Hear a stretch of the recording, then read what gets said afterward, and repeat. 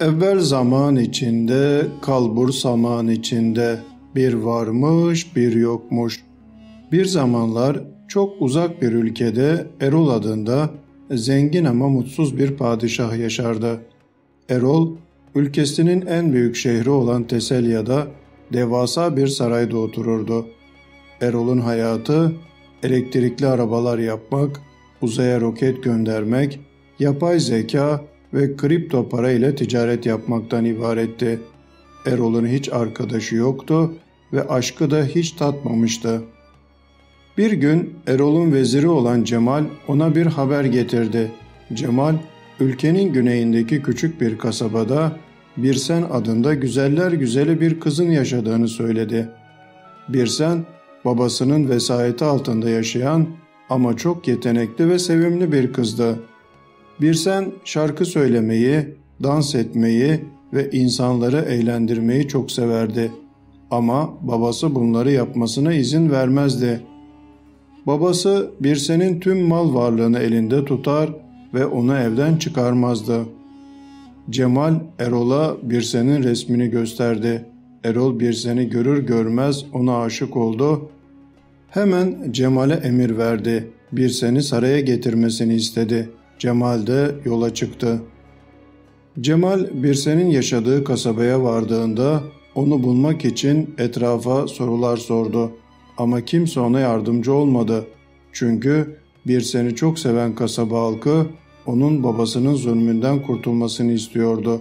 Onlar da Birsen için bir plan yaptılar. Birsen'e dediler ki, "Sevgili Birsen, biz seni çok seviyoruz ve mutlu olmanı istiyoruz. Sana sihirli bir lamba bulduk. Bu lambayı ovduğunda içinden bir cin çıkacak ve sana 3 dilek hakkı verecek.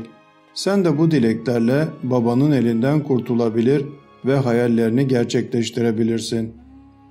Birsen bu teklifi kabul etti. Kasaba halkı ona sihirli lambayı verdi ve saklamasını söyledi. Sonra Cemal'i çağırdılar ve Birsen'in yerini gösterdiler. Cemal, Birsen'in evine gitti ve kapıyı çaldı. Babası açtı. Cemal, kendisini Erol'un veziri olarak tanıttı ve Birsen'i saraya götürmek istediğini söyledi. Babası ise bunu reddetti. Çünkü o hem kızını hem de parasını kaybetmek istemiyordu. Cemal ise ısrar etti. Babasına çok para teklif etti ama adam yine kabul etmedi. Sonra Cemal babasına başka bir teklif daha yaptı. Eğer Birsen'i saraya götürmesine izin verirse ona sihirli bir lamba vereceğini söyledi. Babası bu teklife sıcak baktı. Sihirli lambanın ne işe yaradığını sordu. Cemal de onu anlattı. Sihirli lambayı ovduğunda içinden bir cin çıkacak ve sana 3 dilek hakkı verecek dedi. Adam bunu duyunca çok sevindi. Hem kızından hem de parasından olmayacak hem de 3 dileği olacaktı. Hemen kabul etti.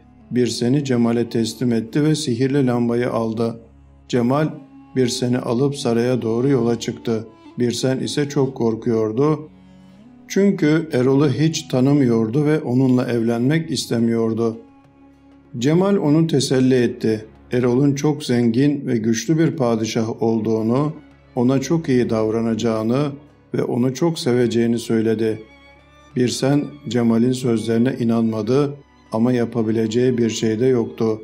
Çaresizce saraya gitmeyi kabul etti. Yanında sihirli lambayı da götürdü. Çünkü kasaba halkı ona verdiği lamba ile Cemal'in verdiği lambayı değiştirmişti.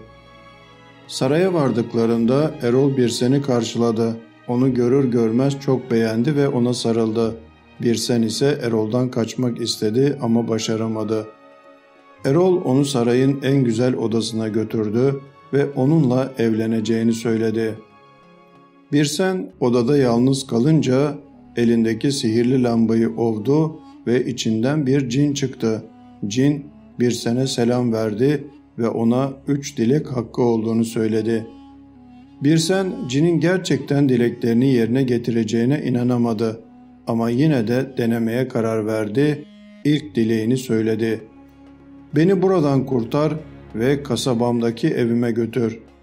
Cin peki dedi ve Birsen'i sihirli bir halının üzerine bindirdi. Sonra halı havalandı ve Birsen'i kasabasına götürdü. Birsen evine vardığında çok sevindi. Kasaba halkı da onu sevinçle karşıladı ve çok mutlu oldular. Birsen, cinin gerçekten dileklerini yerine getirdiğini anladı ve ikinci dileğini söyledi. "Babamın elindeki sihirli lambayı bana getir."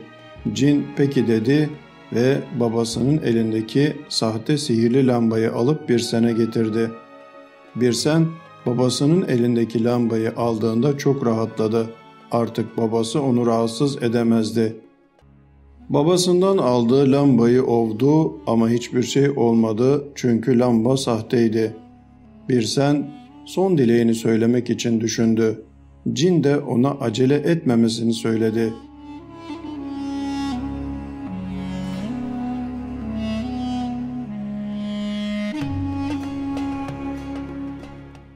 Birsen hayatında ne istediğini sordu kendine. Sonra aklına bir fikir geldi ve son dileğini söyledi. "Bana gerçek aşkımı bul." Cin peki dedi ve Birsen'i tekrar sihirli halının üzerine bindirdi. Sonra halı havalandı ve Birsen'i başka bir yere götürdü. Birsen halının indiği yerde nerede olduğunu anlayamadı. Etrafında büyük binalar, ışıklar, arabalar vardı. Cin ona nerede olduğunu söyledi. "Burası Laleler şehri. Burası senin gerçek aşkının yaşadığı yer." Birsen bunu duyunca şaşırdı. Gerçek aşkının burada yaşadığını nasıl bilebilirdi? Cin onu anlattı. "Senin gerçek aşkın bir şarkıcıdır. Adı Cüneyt'tir. Senin şarkılarını çok sever ve senin hayranındır. Ama seni hiç görmemiştir." Birsen bunu duyunca heyecanlandı. Cüneyt'i tanıyordu, onun şarkılarını da çok severdi ama onun kendisine aşık olduğunu bilmiyordu. Cin Birsen'e Cüneyt'in nerede olduğunu gösterdi. Birsen onu bir konser salonunda sahnede gördü. Cüneyt Birsen'in şarkılarından birini söylüyordu. Birsen onu dinledikçe çok duygulandı. Cin Birsen'e Cüneyt'e yaklaşmasını ve kendini tanıtmasını söyledi. Birsen bunu yapmaya cesaret edemedi ama cin ona yardım etti. Birsen'i sihirli bir şekilde sahneye çıkardı ve Cüneyt'in yanına getirdi. Cüneyt Birsen'i görünce çok şaşırdı. Hayal gördüğünü sandı ama Birsen ona gülümsedi ve elini uzattı. Cüneyt onun elini tuttu ve gerçek olduğunu anladı. Birsen Cüneyt'e kendini tanıttı. Cüneyt de ona kendini tanıttı. Sonra birbirlerine nasıl hissettiklerini anlattılar. İkisi de birbirlerine aşık olduklarını söylediler. Birsen ve Cüneyt birbirlerine sarıldılar. Konser salonundaki insanlar da onları alkışladılar. Cin de onlara mutluluklar diledi ve ortadan kayboldu. Birsen ve Cüneyt birlikte mutlu bir hayat yaşamaya başladılar. Birsen artık babasının vesayeti altında değildi. Cüneyt de ona her zaman destek oldu. İkisi de şarkı söylemeye ve dans etmeye devam ettiler. Erol ise Birsen'i kaybettiği için önceleri çok üzüldü. Ama sonra bu olay üzerinde çok takılmadı ve hayatına devam etti. Elektrikli arabalar, uzay araştırmaları, yapay zeka ve kripto para gibi alanlarda yaptığı çalışmalarla dünyayı değiştirmeye çalıştı. Ve böylece bu masalımız da burada bitti. Hoş kalın, hoşça kalın. Çoktan çok selamlar.